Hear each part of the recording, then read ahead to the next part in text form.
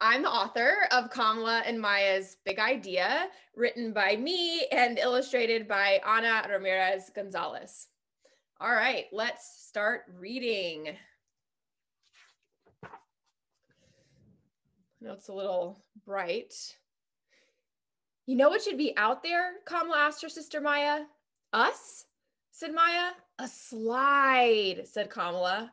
And a swing, Maya added. A playground, they shouted together. Kamala and Maya had an idea.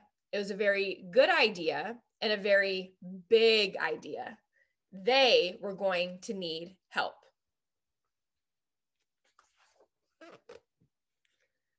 Wouldn't it be great if there was a playground in the courtyard? Maya said.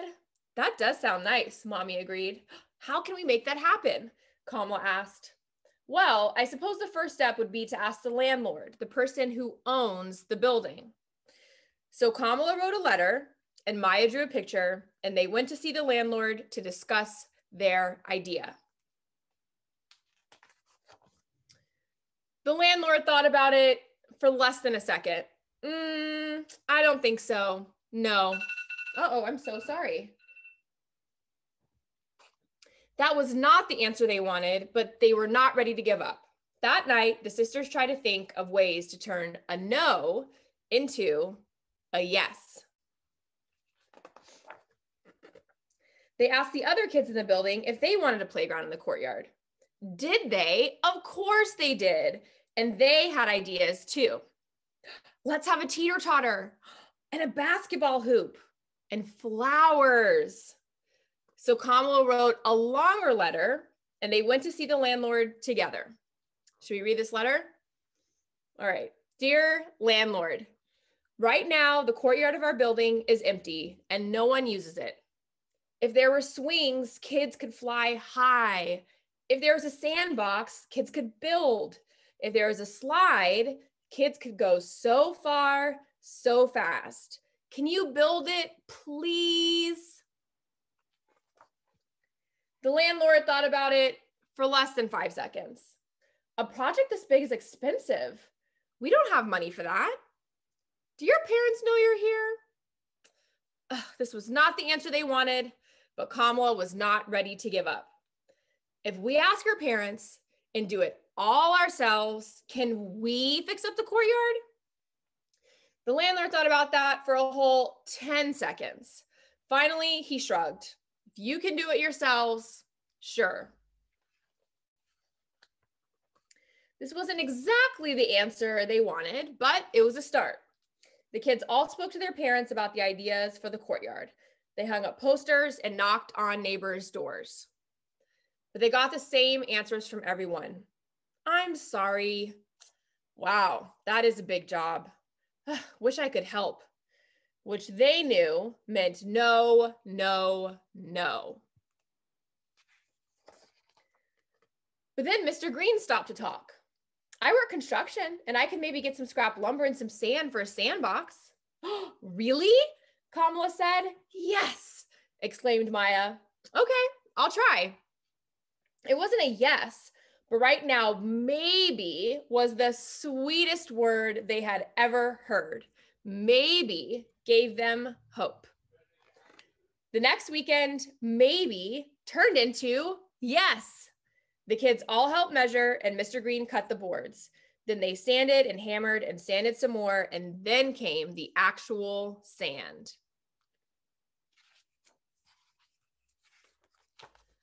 They were all thanking Mr. Green when Ms. Lopez stopped to talk. I work at a garage. Maybe they have an extra tire for a teeter-totter. Another maybe. In the weeks that followed, lots of I don't knows turned into maybes and then yeses.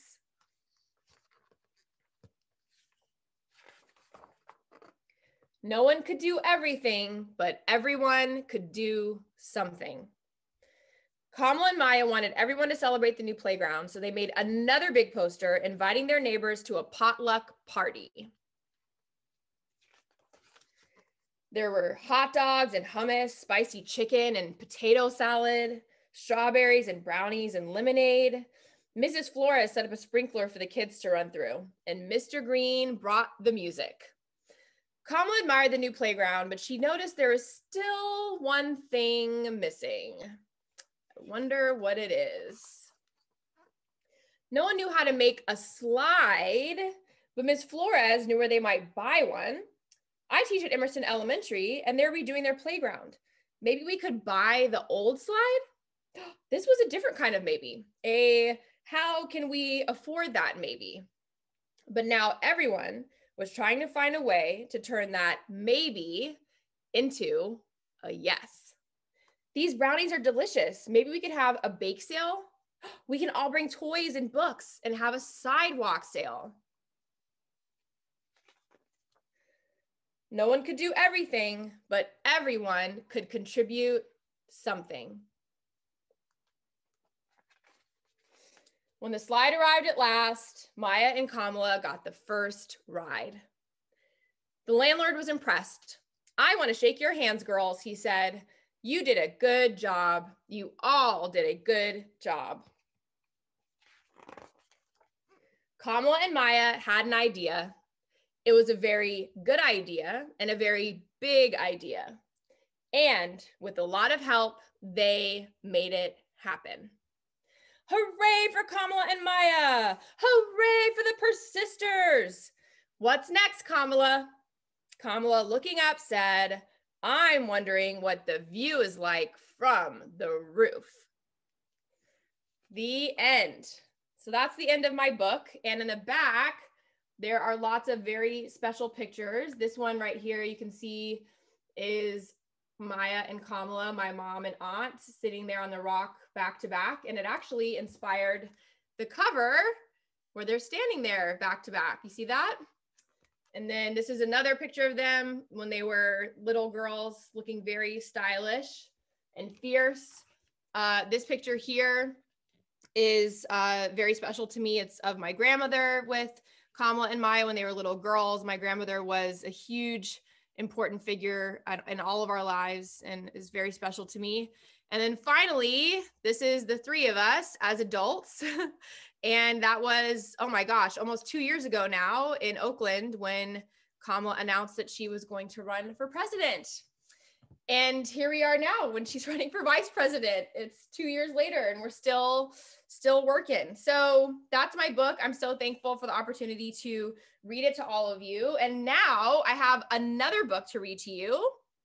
This one is called Last Stop on Market Street. And I just love this book. It's written by Matt De La Pena, who is an author who I just look up to so much and has been a huge source of inspiration for me. And of course, it's illustrated by Christian Robinson, who is from California like me and lived in San Francisco for many, many years. I'm here now in San Francisco.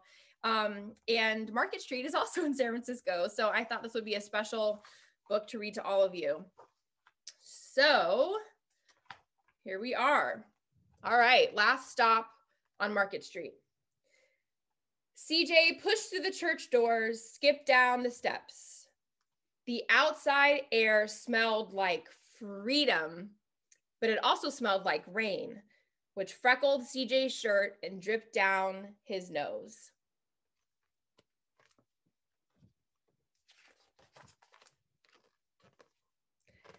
He ducked under his Nana's umbrella, saying, "How come we gotta wait for the bus in all this wet?" "Trees get thirsty too," his Nana told him. "Don't you see that big one drinking through a straw?" CJ looked for a long time, but never saw a straw.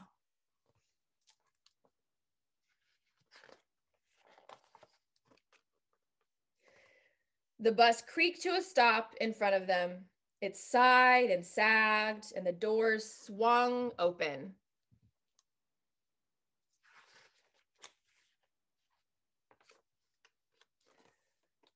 "What's that I see?" Mr. Dennis asked. He pulled a coin from behind CJ's ear and placed it in his palm.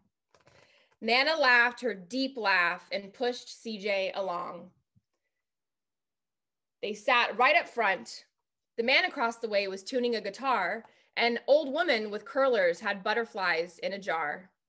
Nana gave everyone a great big smile and a good afternoon. She made sure CJ did the same.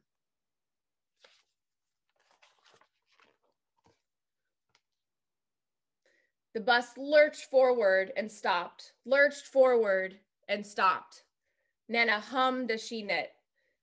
How come we always got to go here after church? CJ asked. Miguel and Colby never have to go nowhere. I feel sorry for those boys, she told him. They'll never get a chance to meet Bobo or the sunglass man. And I hear Trixie got herself a brand new hat. CJ stared out the window, feeling sorry for himself. He watched cars zip by on either side, watched a group of boys hop curbs on bikes.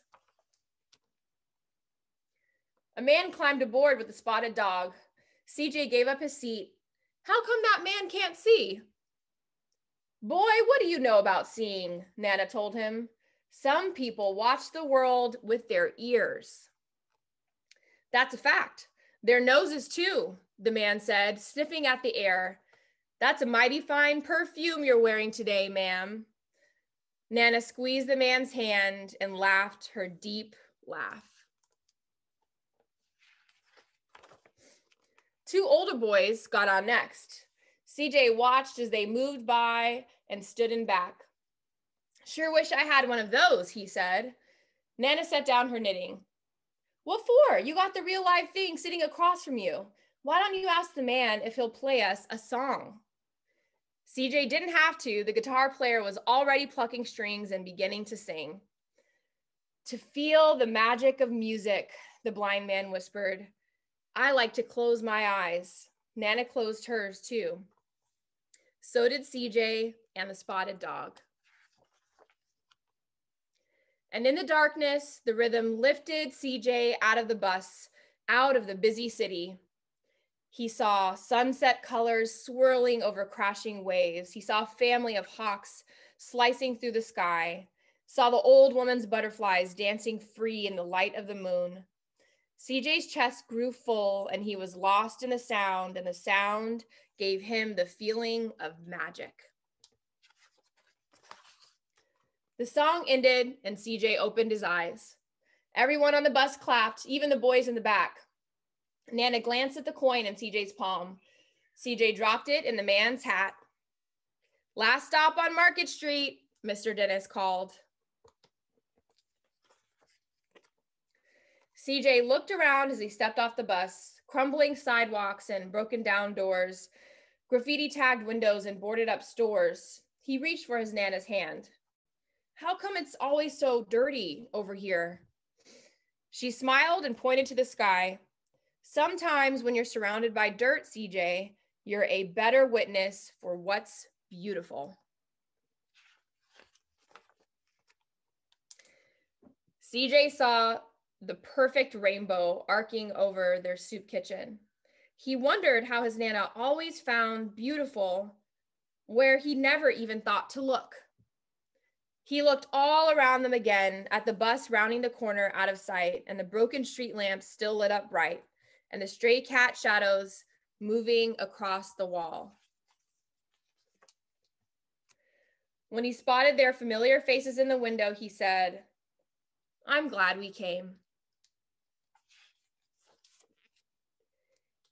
He thought his Nana might laugh her deep laugh, but she didn't. She patted him on the head and told him, Me too, CJ. Now, come on.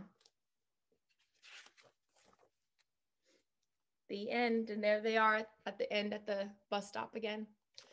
And that is the last stop on Market Street by Matt de la Pena, illustrated by Christian Robinson. And those are my two books that I'm so excited to read to you today. I'm looking at the questions on the Q&A, so I'll answer a couple questions. And this one says, was your book based on a true story? So yes, my book, Kamala and Maya's Big Idea, is based on a true story from the childhood of my aunt Kamala and mom Maya. And Obviously, I just read it to you all, but it's about when they were growing up in their apartment building, and they saw that there was a space in the courtyard that wasn't being used. And I believe, if I'm remembering the story correctly, that my mom wanted to play soccer. My mom was very athletic and loved sports, and they wanted to create a place where children could play. And my aunt has talked about it a lot as sort of, their first act of activism. And they, created this whole campaign of bringing their community together to ask the landlord if they could turn it into an area for kids to play. And that's exactly what the book is about. And as we all know, obviously I used some imagination and other, things to add in, but they built a playground for themselves, and they leaned on their community and understood the strength of their community. And they had a big idea, and they went after it, and they got it done.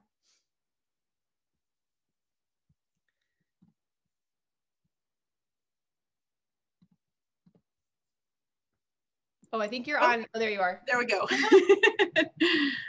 Thank you so much for reading that. If anyone else has any questions, you can go ahead and put those in right now. Oh, we're getting a few in. Somebody here in the chat is asking, that they're saying they missed the first part of your reading. What city is it set in, your book? So I like that question. We actually don't say in the book what city it is set in. So it can be set in any city that you like. The true story, at this time in their lives, my mom and aunt were living in Montreal. My grandmother was working there at that time. But we also grew up mainly in Oakland and in Berkeley. So when I wrote this, that's where I imagined that they were. So that's what I, was saying, that I used my imagination for parts of the book, but drew on what was a true story from their childhood. So when I wrote it and when I read it, I imagine Oakland, California, which is where I'm from. And there's another question. Do I play soccer? Oh my goodness. No, I don't play soccer. I wish I had frankly done more sports when I was a kid. My girls, they're 2 and 4 years old. They love sports. They love running around. And so I'm encouraging them to play soccer. I did not play soccer. I actually did play basketball briefly, and I ran track briefly, but I was not as athletic. I was really creative growing up. So I was always doing arts and drawing and painting. And I think that's also what eventually really inspired me to write a kid's book, because it's part of my creative expression. Thank you. Are you working on any new kids' books that you're writing?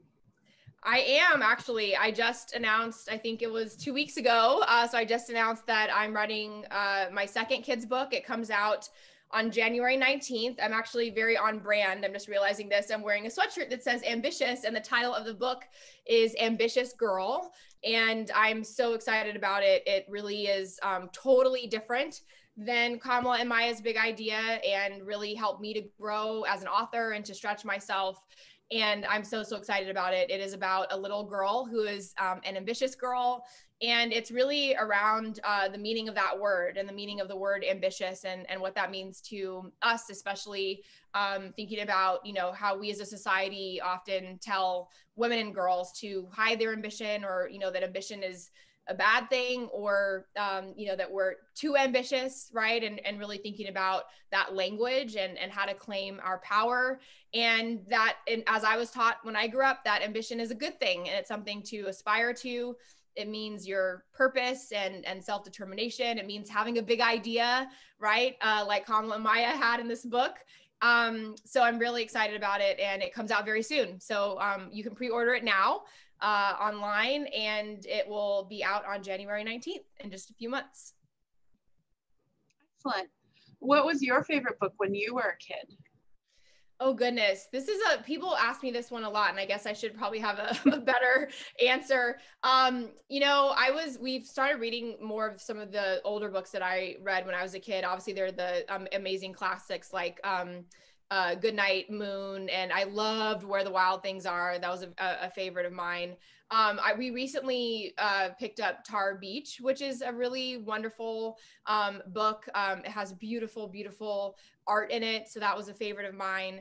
But I have to tell you that, part of becoming an author, part of the motivation, I mean, there are so many things that, you know, influenced me to write a book, but really one of them was the lack of diversity in children's books. And when I think back to what I read, you know, Tar Beach is obviously an exception to that, but so many of the books that I read growing up didn't have, you know, main characters of color, certainly not, you know, two little Black girls as the, you know, protagonists and leaders in the books.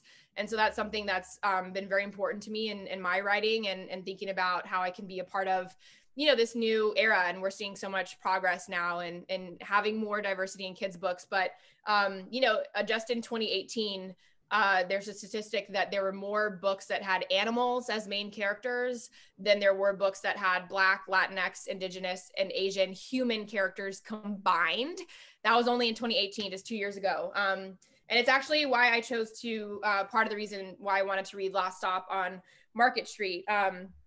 It's again, sort of a rare, still somewhat rare occurrence where you have both an author of color and an illustrator of color, as is the case for my book. And the main character is a little Black child, right? And we just don't see that very often. So I'm very proud to be committed to that work and to be a part of, you know, a lot of folks that are really, you know, changing the narrative, to be corny and make a book joke. But yeah, you know, I think we have a lot of work to do. And I hope parents and kids are thinking about, you know, diversifying your bookshelves, right? And thinking about who we are teaching our kids to aspire to and who we're showing them on the pages of these books. And thank you. You dropped the pre-order link to my new book that's coming out in January. Thank you. Ambitious. Yeah. There's a link to both Ambitious Girl and Kamala and Maya's Big Idea in the chat right now. And you were able to sign some book plates for your first book, Kamala and Maya's Big Idea. So if you order some through Powell's today, we will include a signed book plate with that book when we send it out. Amazing. There is a question here about what kids can do to help Kamala and Joe. But I think the real question this person is asking is, how can kids get involved and what should they be doing to stay involved in activism and in their communities? Yeah, thank you. I love that question. And it's a question that really inspired me to write my book, my first book, which is all about having an idea, seeing a problem, seeing something that you want to do something about and going and doing it, right? And thinking about where that may be. It may be in your backyard, it may be in your school, it may be in a presidential election, right? There's so many ways that each of us can do something good in the world. And I love that you're asking that question because it means that you're thinking about it. And if you remember, you know, one of the big lines in the book was that no one can do everything, but everyone can do something, right? So start somewhere. It's okay to start small. My grandmother always taught me that I had a responsibility to just do something, and it doesn't have to be a big, huge, you know, starting a big, huge movement or even, you know, calling yourself an activist. It is whatever works for you and what makes you feel like you're making a contribution, right? So if you're a kid and you want to get involved in a presidential election, there are lots and lots of ways for you to do that. Including talking to your family members who are old enough to vote, who are eligible to vote, and asking them if they have a plan to vote, helping them find resources to vote. There's a website called iwillvote.com, where you can find lots of resources around voting locations, early vote deadlines. What else? You can write letters to the candidates, encouraging them to, you know, keep up the fight and wishing them good luck. You can write to your representatives, right? There's so many issues that are on the ballot in November, and issues that affect each of us in our own communities. And so there are ways that you can really use your voice, even if you're not old enough to vote. So thank you for that question. And just know that you have so much power to use your voice and to influence everyone around you. And don't underestimate your ability to, you know, call up your cousin or your grandmother or whoever and say, hey, do you have a plan to vote? What are you going to do? I want to know what your plan is, and just follow up with everybody and make sure that they are also participating, because it's, in my opinion, one of the most important elections of our lifetimes, and all of us, I think, have a role to play. Thank you for that. Looks like we are done with questions there. It's been such a pleasure to welcome you today. Do you have anything you want to add? No, I'm just so grateful. It's just been such a wonderful, special journey becoming an author. It's not something that I sort of had on my wish list or, you know, aspirations of things that I thought I was going to hope to accomplish in my life. And it's been one of the most special things that I've been able to do. And it was really, I think, kind of building on the question that was just asked. It was me responding to a moment, right? I didn't sort of have on my checklist of things like one day I want to be a children's book author. Instead, it was, you know, looking around me and as I mentioned earlier, seeing a lack of diversity in kids' books and deciding I was going to do something about that, right? Part of it was becoming a new parent and thinking about how we're raising our kids and how we're passing on values to them around activism and social justice and using their voices, right? Again, building on the question that was just asked. So it's just been such a special journey, and I'm so appreciative of communities like this and Powell's and independent bookstores that are such important institutions in our communities. And so I'm just so thankful. Thank you to everyone who showed up for Storytime today and who does that with Powell's and just you know, supports local bookstores. It's so important. We know that especially this pandemic, local businesses and independent bookstores need our support. And I'm so proud to be a part of this community and thankful for everybody for showing up. Thank you very much, Meena. Meena's first book, which she just read from, is Kamala and Maya's Big Idea. And it sounds like in January, we'll have another opportunity to read one of Meena's books. The new book is called Ambitious Girl. I posted a link to both in the chat right now, and you can find them at powells.com. Meena, thank you for joining us today. Thank you. I appreciate it. Have a good weekend, everyone. Have a good day. Thank you. Bye.